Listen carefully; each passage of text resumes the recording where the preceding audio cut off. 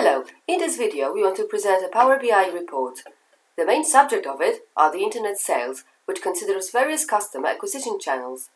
This showcase was created by EBIS, Microsoft Silver Partner. In this video we'll be showing 4 reports.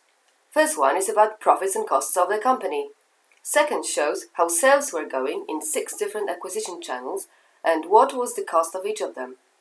Third is about sales in particular countries. The last one concentrates on product classes.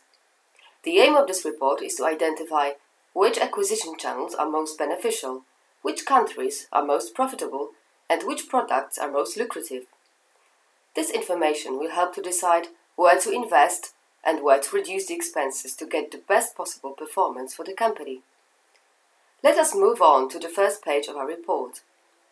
It shows how exactly the sales were going.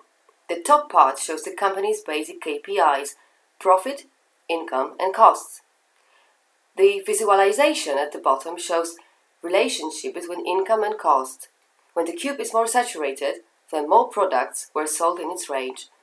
On the right-hand side of the report, there is a bar chart showing the number of products sold, profits and costs achieved in previous years. Subsequent visualizations show what was the profit in a given acquisition channel, as well as the 5 most profitable countries. The entire report can be filtered by the time and by acquisition channels as needed.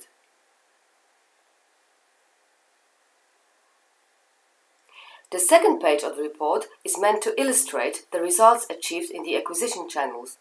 The report allows you to use the filters located at the top, but you can also press the icon of the channel to learn more.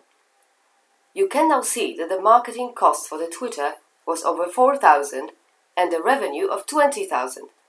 The channel turned out to be the most profitable in 2015, but later on its popularity was dropping. The last page shows the classes of products. By selecting pen from the word cloud, you can find out what sales were like for all products with the word pen in the name. You can also use product groups to filter. If you want to check which of the selected products had the highest income, just click on the appropriate field in the table. You can now see which one has the highest cost. This was one of the reports created by EBIS. Our company offers a wide range of services in the field of Power BI and data processing. Thank you for your attention, and we encourage you to take a look at the entire showcase.